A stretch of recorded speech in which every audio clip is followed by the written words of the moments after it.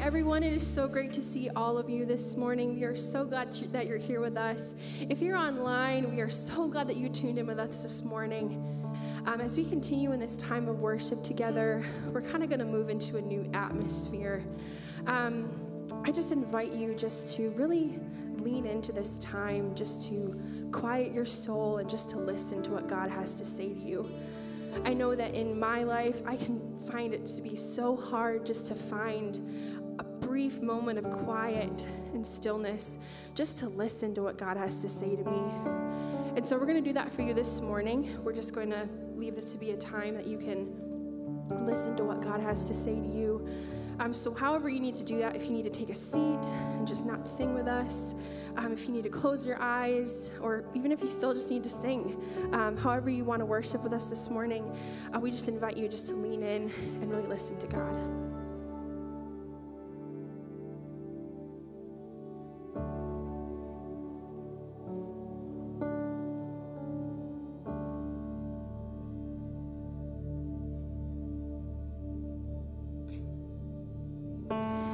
Turn your eyes upon Jesus. Look full in his wonderful face, and the things of earth will grow strangely dim in the light of his glory and grace.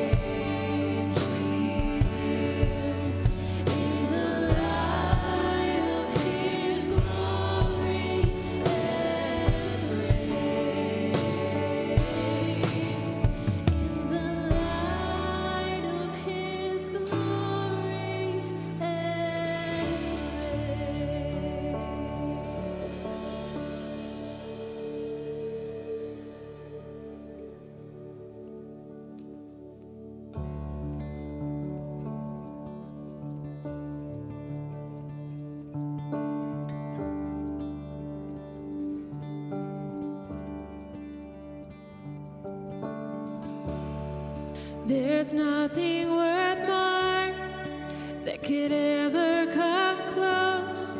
Nothing can compare. You're our living hope. Your presence, Lord.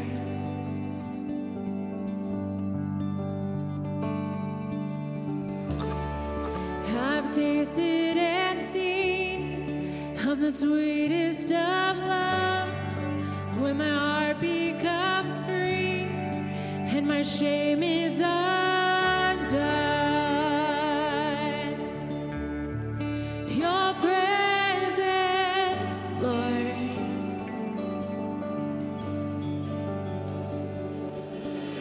Holy Spirit, you are welcome here.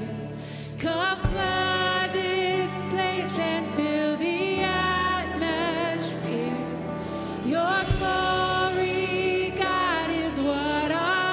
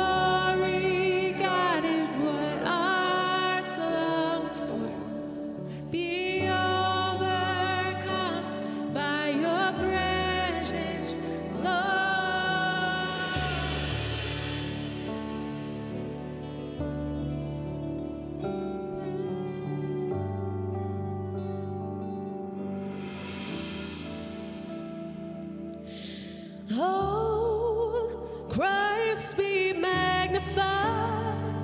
Let his praise arise. Christ be magnified in me. Oh, Christ be magnified from the altar of my life. Christ be magnified in me.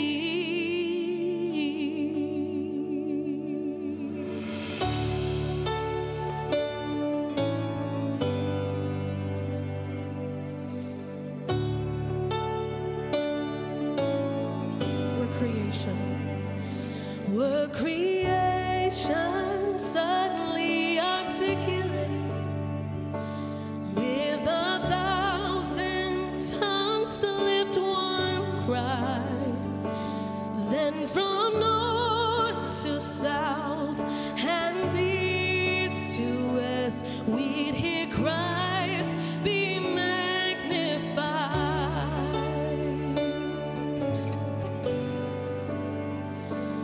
Were the whole earth echoing his eminence, his name would burst from sea and sky, from rivers to the mountain tops. We'd hear Christ be magnified.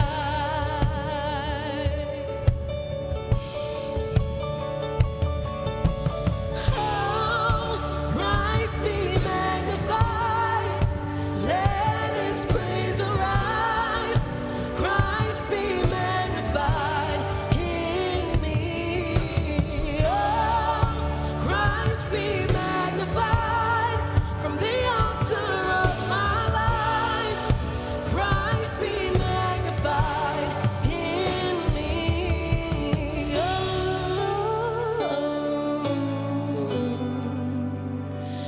When every creature finds its inmost melody, and every human heart its native cry, oh, then in one enraptured hymn of praise we'll sing Christ be magnified.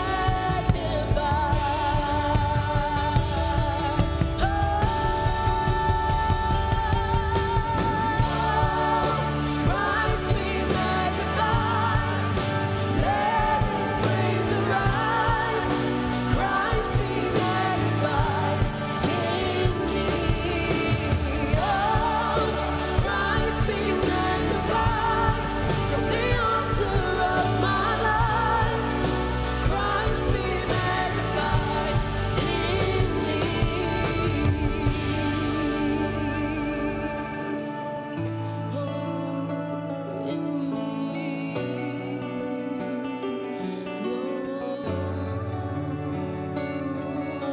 I won't bow to idols. I'll stand strong and worship you. And if it puts me in the fire, I'll rejoice 'cause you're there too. I won't be fooled by feelings. I'll hold fast to what is true. If the cross brings transformation, then I'll be crucified with you. 'Cause death is just a doorway into resurrection life. And if I join you in suffering, then I'll join you when you rise.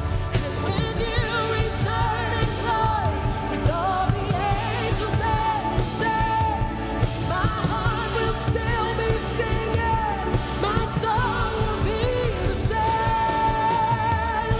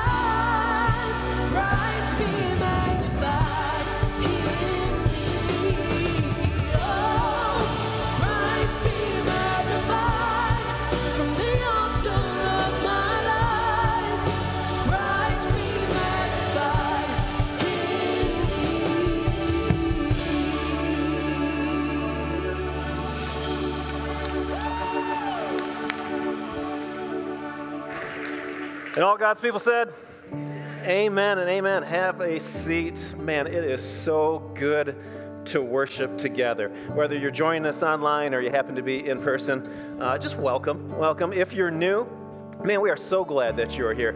If you're watching online, it's frontlinegr.com/new. We got a gift for you. If you happen to be actually in the service here, right outside these big barn doors, and to your left, you're going to find our Next Steps area, and we got a gift for you there also. So again, thank you so much for being part of our congregation here. 2020 was a tough year. Everybody agree with that? 2020 was a tough year. 2021, we marked a year that said, hey, we're going to be sent. We're going to be sent. We're going to be living outside of ourselves. We're going to go and live into the community. Last year, it felt like we were just kind of all bottled inside, and we were thinking about ourselves, but we're saying like, hey, what does it look like to think about others in this next year? So in January, we partnered with one of our local partners, Alpha Grand Rapids, and we started helping some moms and dads as they were going through some unplanned pregnancies.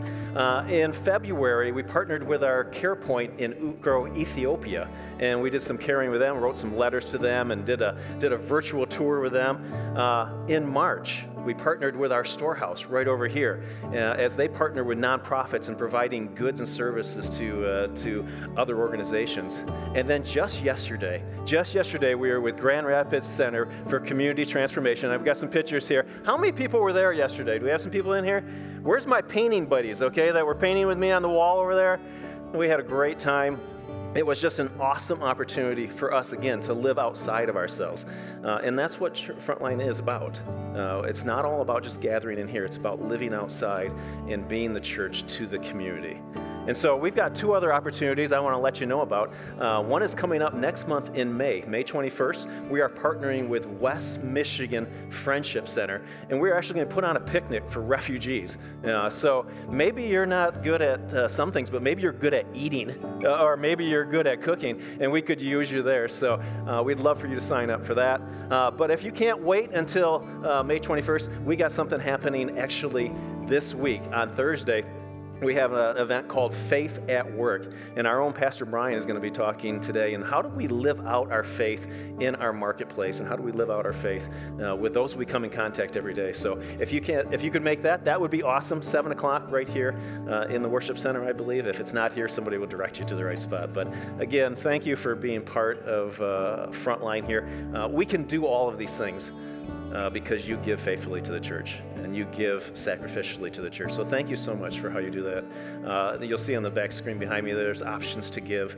If you happen to be in service, there's giving boxes in the back. If you're online, just go ahead and hit frontlinegr.com/give. And we'd love, again, for you to partner with us as we continue to reach out into our community. So I'd love to pray for our offering right now, and then David's going to come up and preach this morning as we continue on our series about 4 people. So join me in prayer. Heavenly Father, Lord, we thank you for this morning, and we thank you that we have the privilege and the opportunity to worship you. And Lord, some heavy things happened this past week in our country, both in Indianapolis and in the state of Minnesota, Lord. And we want to acknowledge that not everybody's happy this morning. There's some strife. There's some people that are very, very much in need of your presence in their lives right now, Lord, as they deal with death. And we ask, Lord, that you would be their God during this time. We ask that you would draw close to them, that you would reach out to them, and that they would know you. Lord, you are in control. Even when it doesn't seem like it, you are in control. We thank you for the privilege of being able to give to you right now. We thank you for how you have blessed this church, how you continue to bless this church. We ask that we would continually be faithful for what you have given us and to be given it away, because that's what you have called us to do. We pray this in your name, and all God's people said, amen.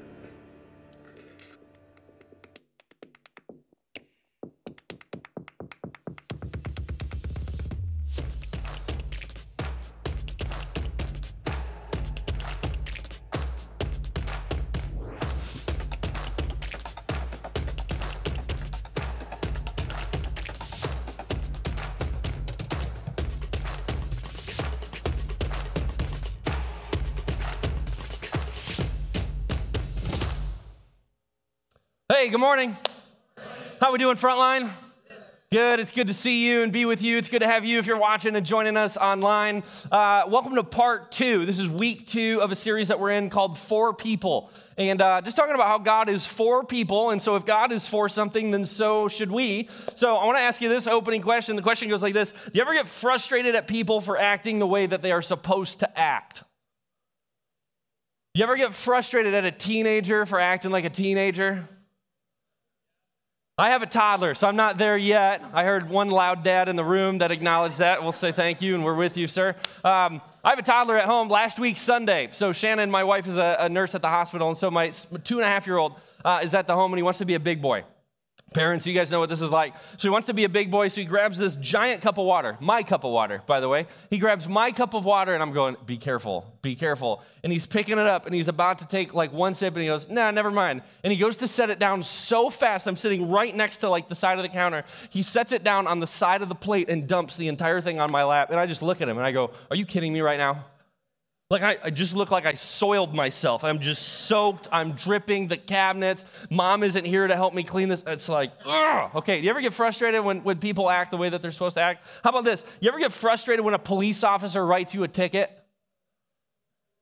I've been there. And I got frustrated at him because he did his job.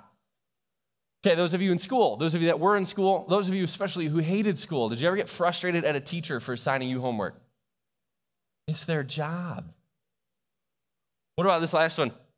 You ever get frustrated with a politician that lies? It's their job. It's what we pay them to do. Just kidding. Too much? Too much? Just trying to feel it out in the room online. Maybe you're still with me, maybe not. You can click the button.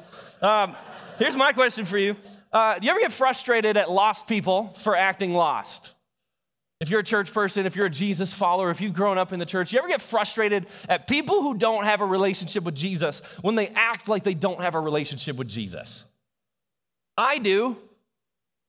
Isn't it funny how oftentimes in the church, I'm going to talk to church people a lot today, okay? So if you're not a church person, if you're not a Jesus follower, if you're sitting back and you're going, what's he going to say to me? You're going to love what I'm going to say because I'm saying it to everybody else in the room. You're going to, for the first time in your life, you might say amen to something a pastor says. Because I'm going to talk to the church people today. Isn't it true that we get frustrated with non-Christians, with non-Jesus people, with non-followers of Jesus for acting like it? We get frustrated at people when they lie, when they cheat, when they steal or swear or flip you off or cut corners, bash other people. They use social media like it's their own box to stand on and proclaim. Do you ever get frustrated when people who don't have a relationship with Jesus act like it? You know, it's funny in the church, there's a lot of unchurched people, a lot of people who don't have a relationship with Jesus that don't like us. Because I think we have this unsaid expectation that even if you don't have a relationship with Jesus, you're supposed to act like it. And we would much rather watch you and talk about you than love you. And unfortunately, that's what Jesus has called us to do. Not watch, not talk about, love. That's where we're going today. That's what we're going to talk about. We are called to reach and love lost people, but so many of us are shocked or offended or scared of lost people who act lost. If you're going to write something down today, this one's going to blow your mind. Lost people act lost. Lost people act lost. So if our job as the church is to reach lost people, if that's what Jesus modeled for us, we need to change something to fix that. Because there are 45% of the people that live in our city that identify as irreligious. They have no affiliation. That is every single one of us in this room, every single one of us, probably if you're watching in Grand Rapids online, that knows somebody in our city that identifies as irreligious. They're a nun. I have no affiliation. I have no relationship with Jesus. I have no relationship with anything. It's just me. So if we're called to reach that group of people, and that number isn't shrinking and shrinking and shrinking, not yearly, daily, we're doing something wrong.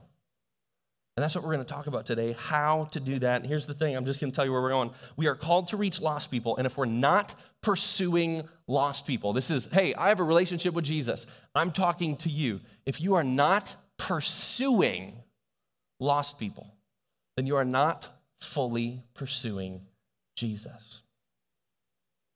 And that's where we're going today. I want to give a couple things. We're going to walk through a fun story together. I want to talk about how do we do that and do it effectively.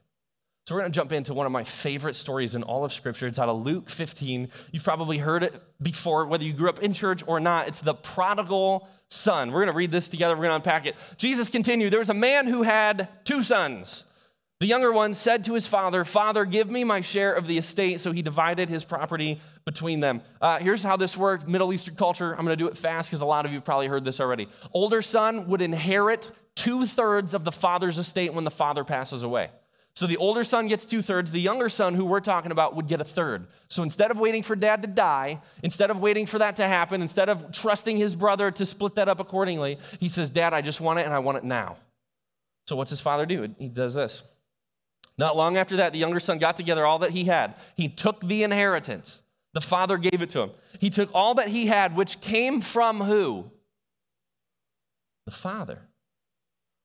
Took all that he had, he set off for a distant country, and there, oh, this word just hurts. All the Dutch people in the room just, he squandered it. He wasted it. Another translation of this word, he scattered it. It just went every which direction. He didn't even know. He squandered it on what? His wealth in wild living. We're going to learn a little bit more about what that was. He was partying, he was drinking, probably doing drugs, he was sleeping around, there were prostitutes involved. He squandered it. 1/3 of his inheritance. This is a giant sum of money. Gone. So he squandered it. After he had spent how much? Everything. He was bankrupt. After he spent everything, there was a severe famine in that whole country. Something just happened outside of his control, outside of his sphere of influence. The entire country went through the same thing. It just happened to him at his worst moment. He had nothing. So it says this, he began to be in need. Some of you in this room, some of you watching online know what it's like to go from the top to the bottom.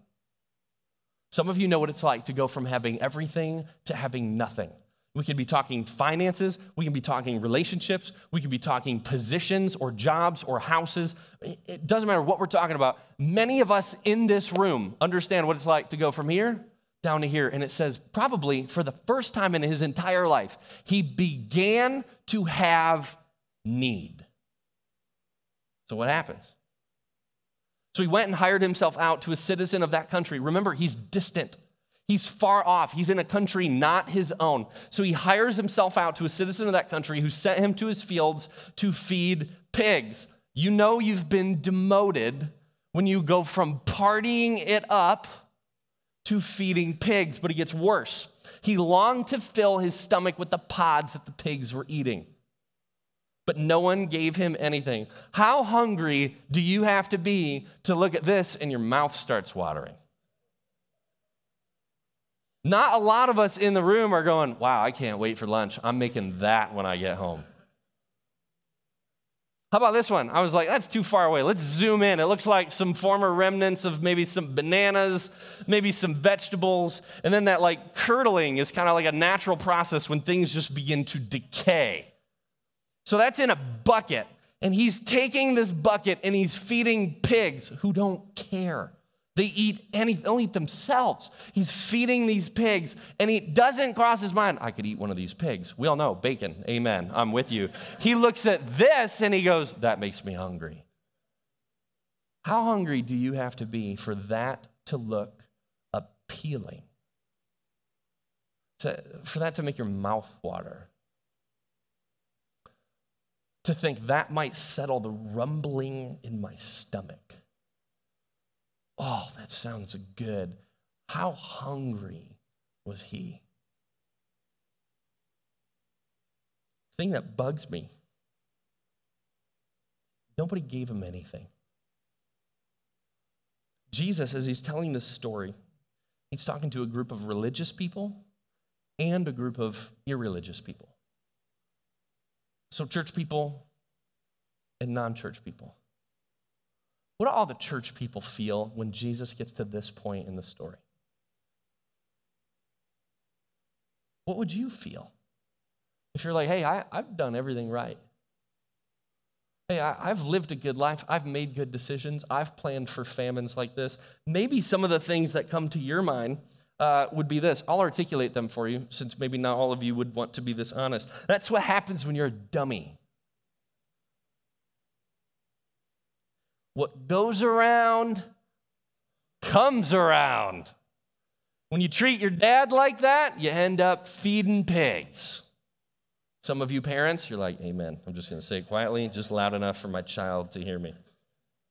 What about this one? That'll teach him. A little bit vindictive. A little bit like, hope you learn your lesson. Jesus knows the heart of the people that are listening to him. And the religious people who feel this way, this is a fake story. Remember, Jesus just made this up. It's a metaphor. It's a story. But it initiates or elicits a reaction deep within the hearts and souls of people that identifies how you really see other people. How big's your grace tank? Because there are a lot of people in that room or in that area, just like there's a lot of people in this room or in our area or watching online that would feel something similar as we see somebody else play that part of their life out. You know, this is what happens when you live the way you live. This is what you get. This is where you end up. This is what happens. It's how your world works, and it's how our world works. I want to ask you, do you know anybody like that in your life? I want to ask it differently. How about this? Who's lost in your life? Remember the beginning? Lost people act lost. Who acts lost in your life? Who acts lost? Chances are they're lost. They don't have a relationship with Jesus. You know, a life apart from Jesus always ends in unfulfillment. It always ends in need. It always ends in loneliness. And it always ends in independence. It's this thing, it's a value of our country. We want to be independent. God says, my kingdom is the opposite. It's dependence upon me. Independence, you die. You end up like this kid in the middle of a field feeding pigs, starving. God's saying, I have more for you than that. As you think, now I'm talking you, in the room, listening right now, watching online, maybe listening later on a podcast, whatever, who's lost in your life? Who is in your context that is running from something? Who's making horrible decisions? Who's crippled by pain or fear, overwhelmed with need in the middle of a crisis? Some of you, it's you. Probably all of you, it's somebody else. Our lives are too interconnected to be insulated from lost people. Sometimes we don't want to talk to lost people. Sometimes we don't want to get too close because it hurts or it costs us or it's uncomfortable or they're weird. Jesus calls us to reach lost people, but to reach lost people first means we need to identify them. We need to be able to see someone else and look at their life and say, your life is not what you do. Your life is about your relationship with Jesus. You either have one or you don't. We need to put our crosshairs on people who don't have a relationship with Jesus because as the church, that's who we're sent to. Jesus said, I did not come for the healthy, I came for the sick. And then later he said, I came to seek and to save the lost. And then in Matthew 28, right before he ascends into heaven, he looks at his followers. He looks at his people and he said, go do what I did. Go make disciples. That's people who don't have a relationship with me. Turn them into people who have a relationship with me. Teach them to obey everything I've commanded you, and I'll be with you. This is so central to the purpose and the identity of Jesus. So who in your life is lost? Before we go too far, I do want to acknowledge this. Isn't it true? It's very difficult to watch people you love struggle. I don't want to ignore the fact that, here's this story about a kid that runs from home and squanders his wealth, and every parent inside has this piece of them that you go, oh, I feel that differently.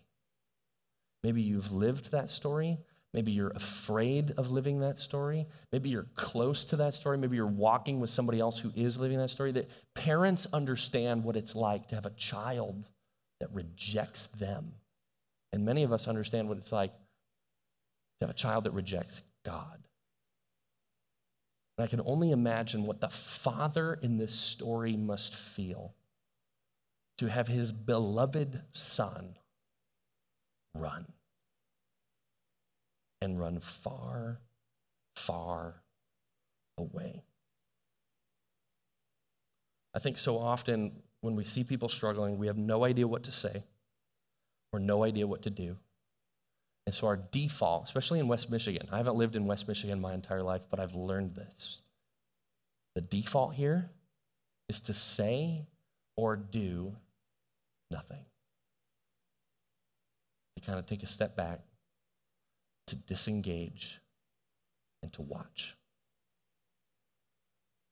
People are desperate right now. As a pastor, over the last few months, you guys need to know, our counseling department here is slammed. They are packed.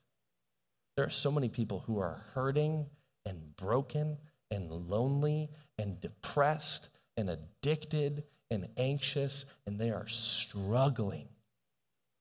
And you see them. It's hard to watch people you love struggle. But here's the thing that drives me nuts. I want to put this last verse up. The thing that drives me nuts about this whole story is this one. But no one gave him anything. Have you ever caught that before, if you've heard this story? Here he is. He's in the middle of the field. Boss didn't help.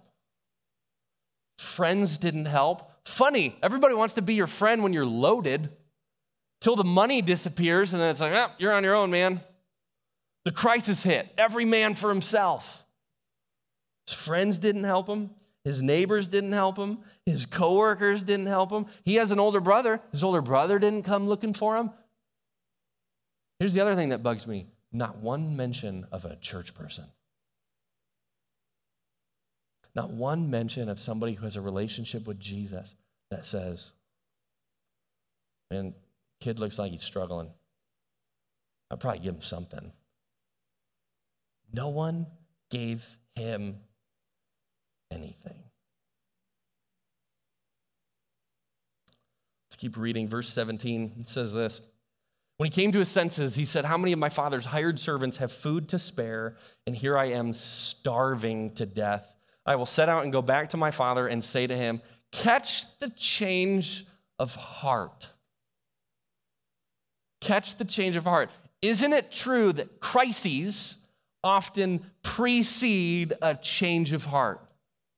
That often when life gets worst, the worst it's ever been, or we hit the bottom, or we run out, or we're all alone, whatever it is, isn't it funny how that moment often precedes a movement of change?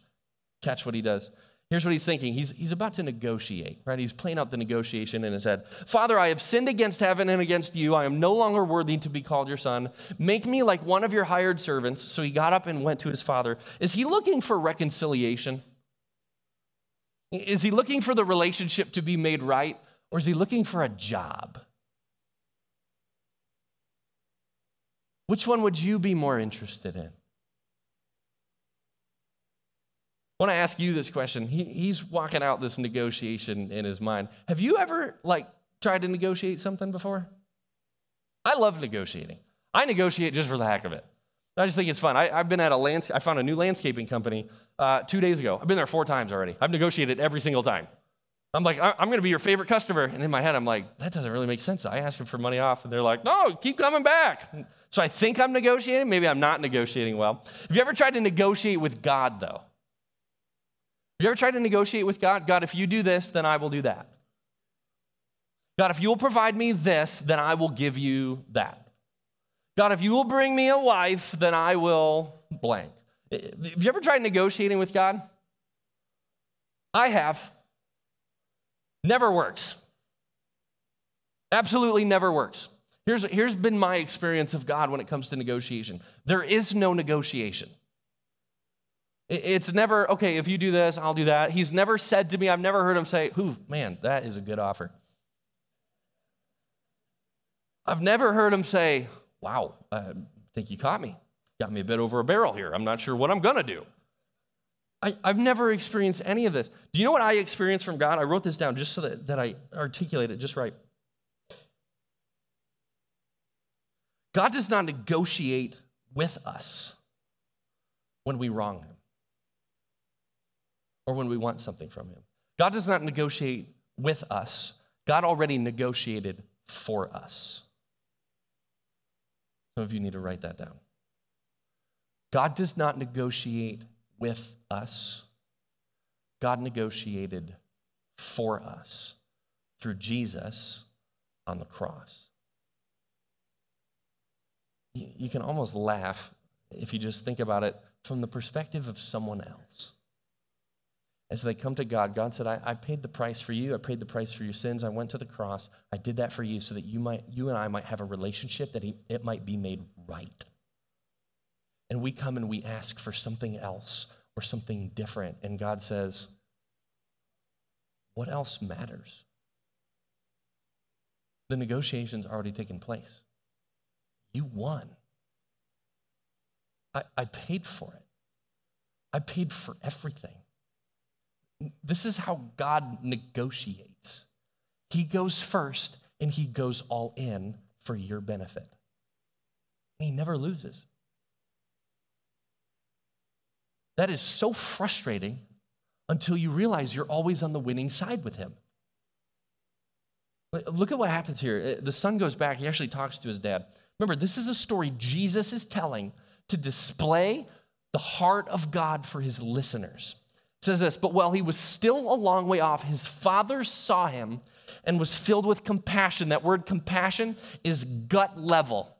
It's like, oh, my bowels, it moves me. Imagine the heart of a father who has longed for his son day and night, who has wept for him, who has prayed for him, who has begged God to bring him home. He sees his son from a long way off. His father was moved with such compassion, he ran to his son, which an old man in that era never would do. It's dishonorable. He doesn't care. He ran to his son, threw his arms around him, and he kissed him. And the son said to him, notice the start of the negotiation. He says, Father, I have sinned against heaven and against you. And he acknowledges right in that moment something that's true. Yes, you did. That's called sin. And what he just did is he acknowledged it. He repented of it. Then he says this, I am no longer worthy to be called your son. Incorrect. What can remove his status as son? All the parents in the room again. What can remove the status of your children as your children? I'll verbalize it. Nothing. Nothing. If you can't lose your identity, then you can't gain it either. His father looks at his son and he says, you may have squandered everything you had, but you will always be my son. It's like his father doesn't even pay attention to the rest of the speech. Look what he says.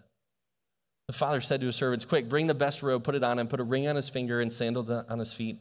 Bring the fattened calf and kill it. Let's have a feast and celebrate. For the son of mine was dead and is alive again. He was lost and is found. So they began to celebrate. Dad does not listen or engage in the negotiation at all. Dad says, you came back home? Party time. And we all know he knows how to party. Let's grab the fattened calf. Let's get our friends and family. Let's bring it all in. Let's throw this giant celebration. What he came back looking for was a job, and what he received was grace. He was lost, and now he's found. This is how God sees lost people. He knows lost people are going to act lost. But someday, sometime, a crisis is going to hit. Money's going to run out. A relationship is going to break. Something else is going to implode. They're going to be unemployed. They're going to end up homeless. At some point, they will hit this point in their life that all of us know all too familiar. They can no longer change it for themselves. And the crisis often precedes a heart change. God knows that about lost people. God loves lost people. And when they come back, God doesn't negotiate for them. The negotiation's already done. I've already died for you. Welcome home. This is how God sees lost people, which leads me to this question. Do you see lost people the same way that God sees them? Do you see lost people the same way that God sees them? I wrote this down. I just thought this was funny. Lost people are evil until you get to know them. Then they're just broken. You ever feel that? You're just wicked. Oh. You had a horrible life. You had a horrible childhood. You were struggling. You have no hope. You have no future. You're just broken. It's funny how different life can be as a believer in Jesus when we see lost people the same way Jesus sees lost people. I want to tell you about 3 people in my life that I'm going after that are lost. And I hope this will encourage you because I'm going to share them with you by the amount of time I've been pursuing. First one, these are fake names, some of them. For 3 years, I've been pursuing a friend of mine named John. John's made horrible decisions in his life. He's been arrested a number of times. He actually ended up here doing community service for us. So I built a relationship with him. I said, hey, you want to go to lunch together? It counts for your hours. And he's like, heck yeah, free lunch covers hours. That's what I'm talking about. I totally had an agenda, 100%. I'll tell you right now, I've told him I had an agenda. I've always had an agenda with him. He's lost, man. He's broken. He's hurting. He's struggling. He's in jail right now. He's in jail right now. You know what's so funny is when crisis hits, the heart change begins to occur. I got to talk to him this week from jail. I gave him a book. I said, let's read this book together. It's called Crazy Love by Francis Chan. It'll change how you see God forever. And I said, what else are you going to do? You're stuck, man. You're stuck. Let's read a book. I'll talk to you every single week. We'll talk about what you read. We'll unpack it. I'll talk about questions. For the first time in 3 years, he's finally open to having a dialogue about Jesus. Here's another one. This is a guy named Tom. That's his real name. He's a Buddhist monk here in Grand Rapids. I'm like, let's swing for the fence. You know, let's not go for somebody like middle of the road, sitting on the fence, not sure about Jesus. It's like, nope, I'm running with Buddha. And I'm so far down. I've been doing that for 40 years. So I'm going, hey, my name's David. I showed up at the temple one day. It's a true story. Showed up, knocked on the door. It was early in the morning. I said, hey, my name's David. Tiny little guy. I said, hey, my name's David. I'm not here to hurt you. I just want to ask questions. Can I see your temple? Sure. So he walks me through. He shows me the temple. There's a giant red cross in their carpet. It's so funny. I went, if only you knew. I've been pursuing him for 2 years. Nothing. No bow. No story. No happy ending. I gave him a Bible once. He was so excited about it. And then COVID hit. And he won't meet, he won't talk, he's very fearful. I'm still pursuing. Here's the third one. I have a guy, he's a former Marine. He's in the Marines for 10 years. I've known him for 3 weeks. I know he's not a believer. I'm doing everything I can to spend time with him, to ask him questions, to get to know his life, to walk with him, in hopes that someday when a crisis hits, someday when a heart change occurs, someday when he becomes open to something that he knows, I at least have one friend who's a believer. The outcome is God's responsibility. The obedience is ours. Who in your life is lost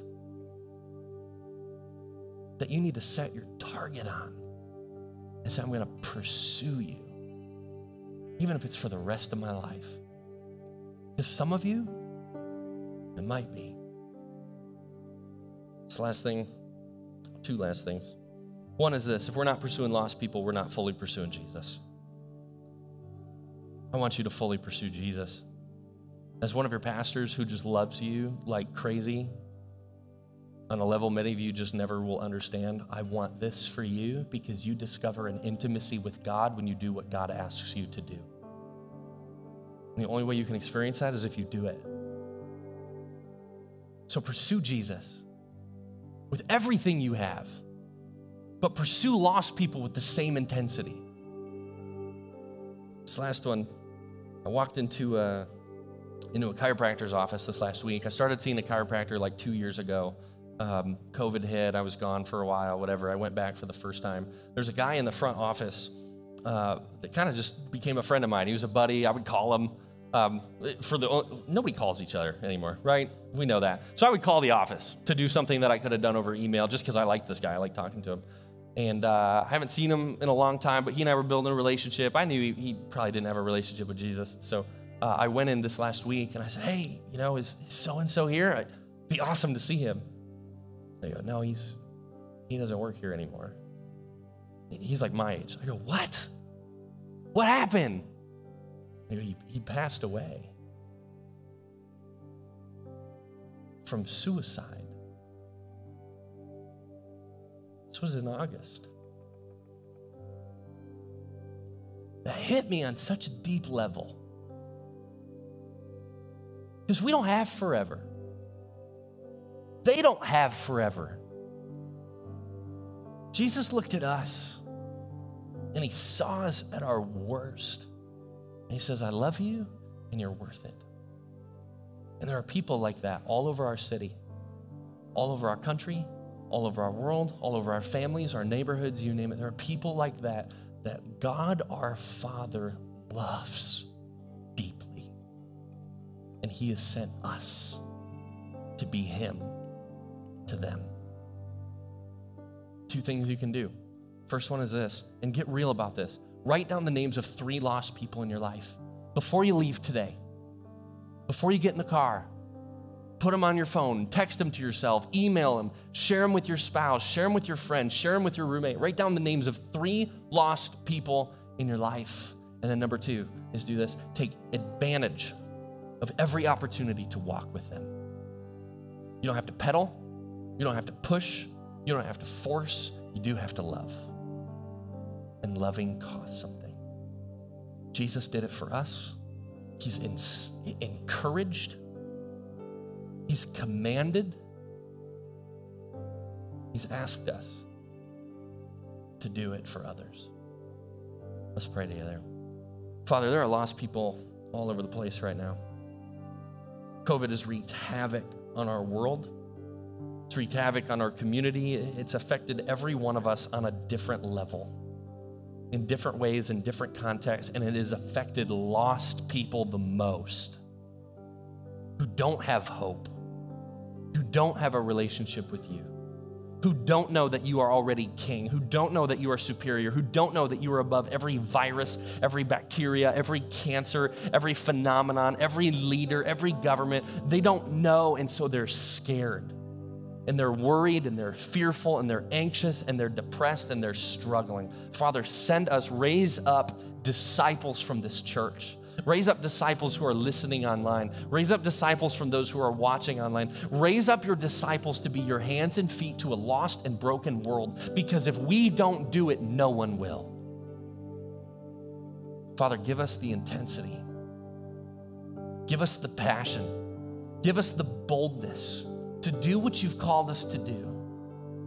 And Father, what we pray for right now, you are the one responsible for the fruit. Would you bring fruit to our community? Would you bring fruit to our church? Would you bring fruit to your church all over the world? We love you. We thank you for Jesus.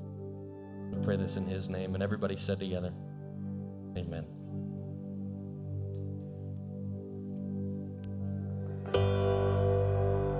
Please stand and continue to worship with us today. Who am I that the highest King would welcome me? I was lost, but he brought me and know his love for me. Oh, his love for me.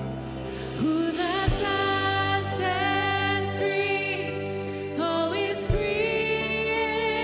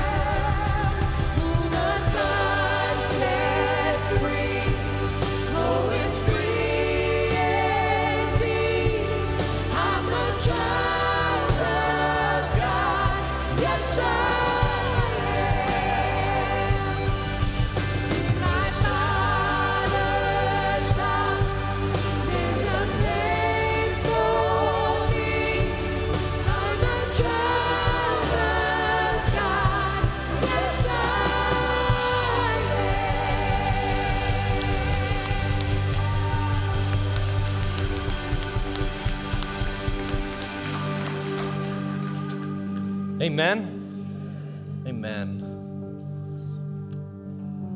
Some of you in this room maybe are lost. Maybe you don't have a relationship with Jesus. It's not hard. But I want to give you an invitation. And we have a prayer team that is going to be at the exits. Some of them will be up front here at the Jesus Wall. If you say, today is the day that I want a relationship with Jesus, don't wait. Do it. Make it happen. For others of you in here who do have a relationship with Jesus, one of the best next steps for you is to be here Thursday night. Brian, our lead pastor, is going to unpack what it means to follow Jesus in the workplace. That's at home, that's at work, that's at school, that's in your neighborhood. And he's going to talk to you and give you practical things on how to build a relationship with people who are lost that can lead towards life. So don't miss it. I want to close with this. It's just a benediction, which basically means blessing as you go. So if you want to stick out your hands just as a posture of reception and receive this blessing on your way out. Brothers and sisters of Frontline Church, both in person and online, as you go back into your context this week, remember that Jesus came to seek and to save the lost. Let's pursue lost people in our city, in our workplaces, in our families, in our neighborhoods, together, just like Jesus pursued all of us. The response is his responsibility, but the obedience is ours. Everybody said together, amen. Let's go pursue some lost people. We love you guys, and we'll see you next week for part 3.